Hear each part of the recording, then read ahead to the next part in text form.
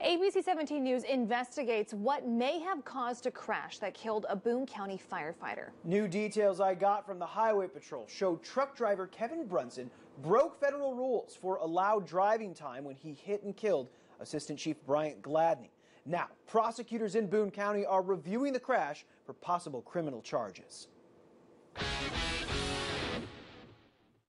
Hundreds came to the funeral in December of the first Boone County firefighter to die on the job. Assistant Chief Bryant Gladney died when a truck driven by Kevin Brunson hit Gladney's vehicle from behind on I-70 while he worked a different crash. I got a hold of the Highway Patrol's crash investigation. The report says Brunson had gone over the federal time limit truckers have for driving. It doesn't specify what rule Brunson broke, and the patrol declined to specify since the investigation continues. Brunson also spoke to patrol investigators about the crash. Corporal Nicholas March says Brunson told him he saw a truck in front of him slowing down.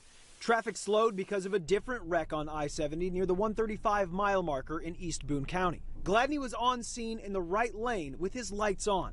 Brunson says he thought he would hit the truck in front of him, so he swerved into the right-hand lane. Quote, "I seen it was clear, but I didn't see the police officer's car there until it was too late," end quote.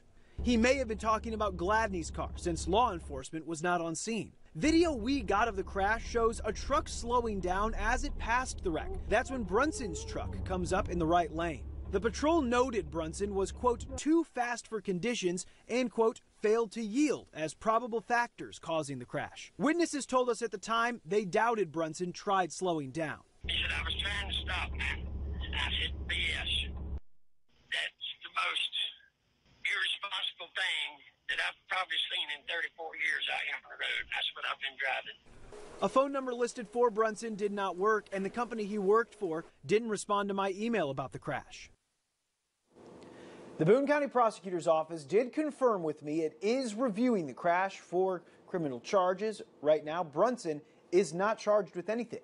Assistant Prosecutor Marilee Crockett didn't call me back today on when she might make a decision.